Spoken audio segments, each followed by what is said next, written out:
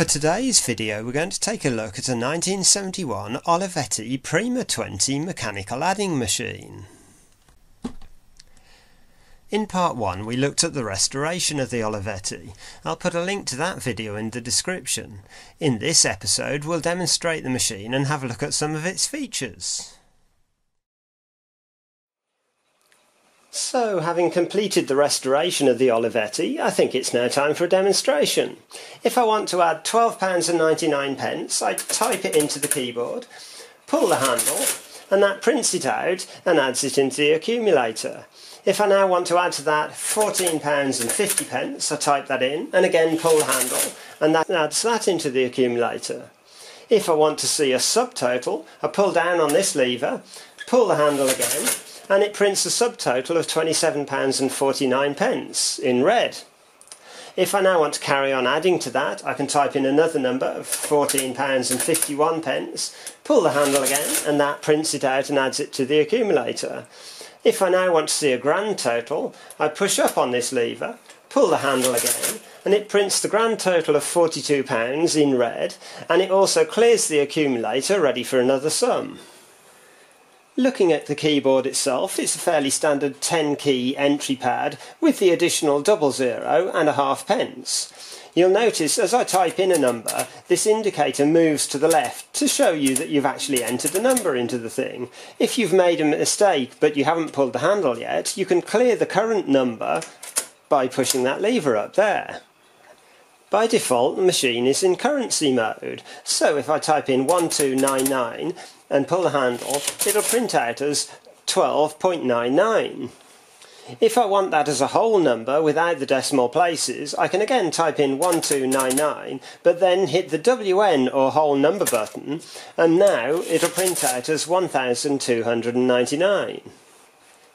If I want to print out a number, such as a customer's account number, I can use the non-add button here, so move that to the left, put in the account number, and pull the handle, and now it'll print out with a triangle symbol next to it to show that it's a non-added number. If I want to do subtraction, first I have to add something into the accumulator to subtract from, so I'll put in 999.99, and pull the handle, and that'll add that into the accumulator. Now, if I want to subtract from that £557.99, I'll put in 557.99, move the button over to the right, pull the lever, and that'll subtract that amount. If I want to do a series of subtractions, I move the button to the right and lock it in place with the lever here. And now I can take away from that £100, that's £100, and pull the lever. And if I now want to take from that £300, so £300, and again pull the lever, and now if I unlatch the subtraction lock here and move it up to the grand total, pull the lever, and we have remaining £42.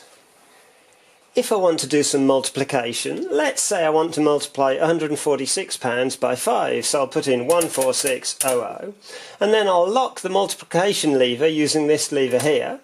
And now I can just pull the handle 5 times, so 1, 2, 3, 4, 5, and hit the grand total, and that gives me £730.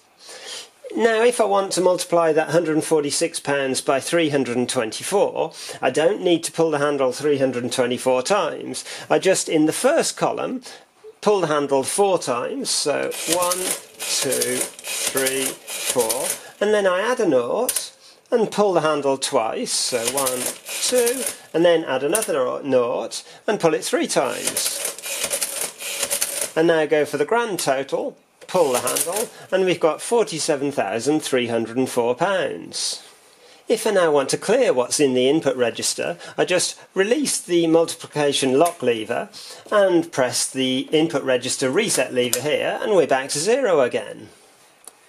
There are a series of markings that will appear next to the printed numbers depending on what function's being printed. So if I put in an account number for someone and put it into the non-add position and pull the handle, you'll see the number appears with a little triangle next to it. If I show a subtotal and pull the handle, you'll see there's a little diamond appears next to the number. And if I go for a grand total a little asterisk appears next to the number. If I want to subtract a number or put in a negative number, I'll put that in and pull the handle with it over on the minus position, and it'll show a minus next to the number. The maximum amount of characters you can enter in the keyboard is 9. So if I go 1, 2, 3, 4, 5, 6, 7, 8, 9 and pull the handle, everything's good, it prints out normally. But if I go 1, 2, 3, 4, 5, 6, 7, 8, 9 and then one extra character, that's too many, and it'll print with an E next to the number to show there's an error. Equally, if I inadvertently press the half at the same time as another key, that input won't work, and it'll print with an E next to it to show there's been an error. If I'm doing subtractions, so let's say I enter £100 and add that into the accumulator, and now I want to subtract from that £99, so 99.00, and subtract that. And now I take away another £3 from that. That'll end up with a minus figure, and you'll notice a little flag will appear on the left of this display here to show that it's gone into a minus figure.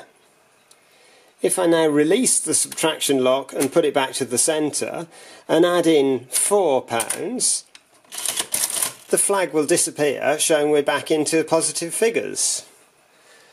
Looking at the back of the machine, at the moment the printer paper is engaged with the platen roller in the normal manner, but if you lift up this side of the printer roll holder, it releases the paper from the platen roller, so you can either square it up or just remove it like that. On the other side of the paper roll holder, it's spring-loaded, so you can release the paper roll. Looking at the printer assembly itself, if I type in 1, 2, 3, 4, 5, 6, 7, 8, 9 and pull the handle and then release it really slowly, you'll see the racks that drive the printer wheels move up the corresponding amount of clicks. So at the far end you've got the 1, 2, 3 and so on, up to 9 here where the rack is fully extended. And then when that rack, after it's printed, returns back to its start position, it clicks onto the accumulator the appropriate amount of turns, so the accumulator gathers the number that's been printed. This process is reversed when you go for a subtotal or total. So if I pull the handle and then let it go slowly, the racks will be engaged with the accumulator, and then they will move up the appropriate amount to drive the print wheels to the same setting that is held in the accumulator.